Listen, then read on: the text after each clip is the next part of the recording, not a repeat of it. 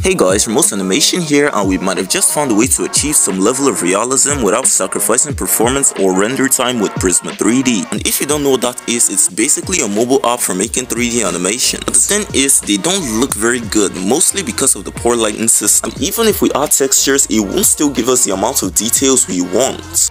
Except we find another way to do it.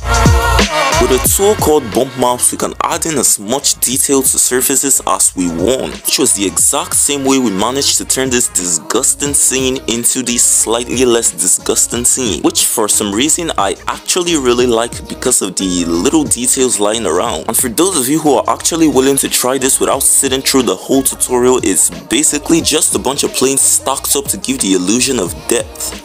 Now for my fellow noobs. First we need a texture to work with, so we'll go over to Polyhaven to get a free texture to download. And I'm not trying to teach you how to use the internet, but you need to scroll to any texture of your choice. You'll need to download the displacement map in PNG format, and then you'll be greeted with this image which you're going to download and import into a light motion. You'll need to make sure the aspect ratio is a 1:1 and the background is transparent. And when the project is open, we can import in our texture image. This part is going to get really confusing really quickly, so I suggest you stop scrolling through the recommended videos. After selecting our object, we're going to click on add effects and select chroma key, and with that loads up, we're going to get the option to select the key color, and in this case we're going to select the darkest color in our scene. And then we're going to take the threshold value all the way down to 0, and then we'll keyframe that and take the timeline forward, and then we'll take the threshold value all the way up until all that's left is some bright patches. After that, we can finally export the clip as an image sequence. After the export is complete, we now have a bunch of images that we can import into Prisma 3D. Using the share button where Prisma will be available as one of the options. Major inconvenience is that we're gonna have to import each of the image one after the other. And in order to get that depth effect, we're gonna have to make each of the planes appear higher than the other by a tiny value. And after that, we're going to make the transparency slightly below 1. And then we're going to repeat this process for all the textures until we have all 11 planes imported in. And now we switch to night mode to make things look